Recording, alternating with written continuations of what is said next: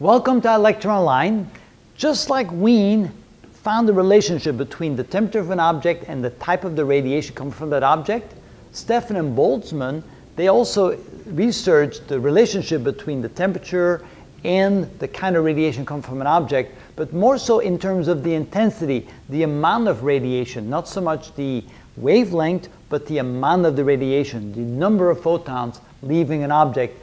And their studies indicated that if two objects were at the same temperature, but one was bigger than the other, let's say that they're both spheres, and one has a surface area of 20 square meter, and the other one has a surface area of 10 square meter, if the area is twice as big, they found out that the amount of radiation coming from the bigger object, if they were at the same temperature, was proportional to the size, and therefore the radiation would be twice as strong coming from this object as coming from that object. So we could say 2 times the intensity and versus 1 time the intensity. I stands for the intensity, or the amount of radiation coming from the object. Also, they looked at two objects. Let's say they were at the same size, but one was double the temperature of the other. There they found out something really surprising. If the temperature was twice as much and the objects were the same size, this object would give off 16 times as much radiation. So instead of twice, it would be 16 times the intensity versus 1 time the intensity for an object at 1000 Kelvin. So when the temperature doubled, you'd have 16 times the intensity. So putting that together, they then realized that the total intensity, the amount of radiation in intensity coming from an object, was proportional to the surface area, which I'll indicate with an A, and the temperature to the 4th power. That's why 2 to the 4th power is 16. That's where the 16 came from. Which would also indicate, let's say that the temperature was maybe 3000 Kelvin. At 3000 Kelvin, it would no longer be 16 times the intensity, but it would be 3 to the 4th power, or 81 times the intensity. And let's say that an object was maybe 10,000 Kelvin versus 1000 Kelvin. 10 times the temperature would indicate 10 to the 4th power, or 10,000 times the intensity. So all of a sudden we began to realize that when it comes to stars, if stars are really hot, they give off an enormous amount of energy.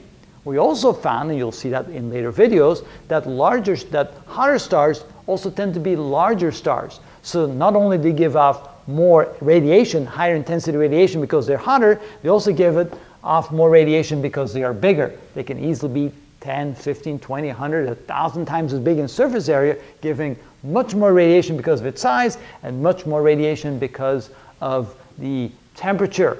So let's do a little example of that. Let's say that we have one star which is at 3000 Kelvin, and let's say we have another star which is at 10,000 Kelvin, and that star has a surface area which, let's say, if the surface area of this one is A, maybe this one has a surface area of 100 A. Wow, how much more radiation would you get from this bigger, hotter star compared to this star?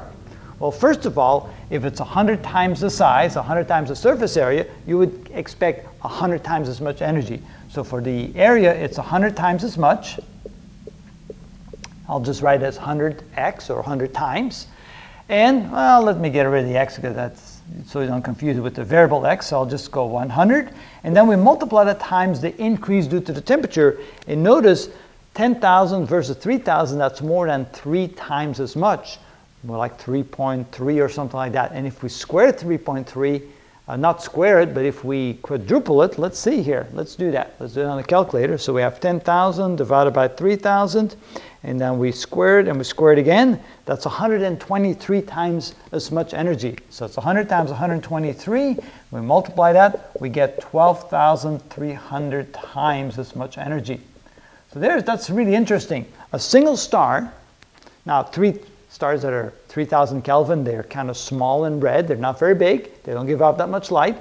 But here we have another star like Sirius, which would be a white star at 10,000 Kelvin, much bigger. So you'd get 100 times the increase in size. That means 100 times as much energy. And we get a temperature that's more than 3 times as hot. And from that, we have another tremendous increase in the amount of radiation. So a star like Sirius would put out more than 10,000 times as much light as a star that's at 3000 Kelvin, like what we call a small red dwarf. Pretty amazing. So Stefan-Boltzmann's law gave us that information.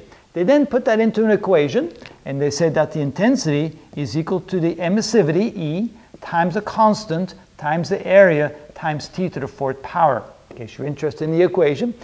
Emissivity here is a number between 0 and 1. So E is a number usually closer to 1 than it is to 0. So for E's, you can just plug a 1 in there. For most stars, it's very nearly 1.